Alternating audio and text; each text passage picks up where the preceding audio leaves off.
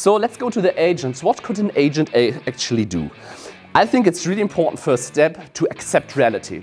When direct insurers are able to sell insurances cheaper than through you as an agent, they're going to dump you.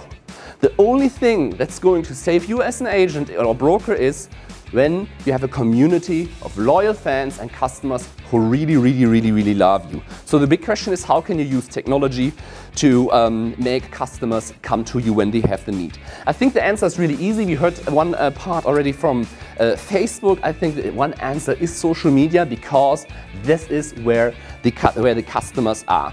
I would add them all, of course, GDPR compliant. I would go through the list of my last 10 years of the business cards I collected.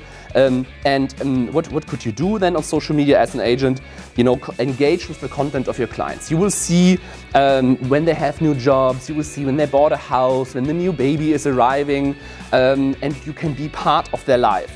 And if you create content as an agent yourself, not only the automated content a lot of companies provide to you, but really true content you do by yourself, in audio, video and text, you can really win the hearts and minds of your customers, because the people like to buy from people. And a very practical step is just to block a few hours a week to listen, to start and to create content for your customers. And the funny thing is, in Germany there are a few agents who radically do this, and they have a funny situation. When you want to buy a full health insurance or a disability insurance, which are the most profitable insurance for the sales agent, I think, the customer needs to wait for 6 weeks to get the meeting for the video chat with this person.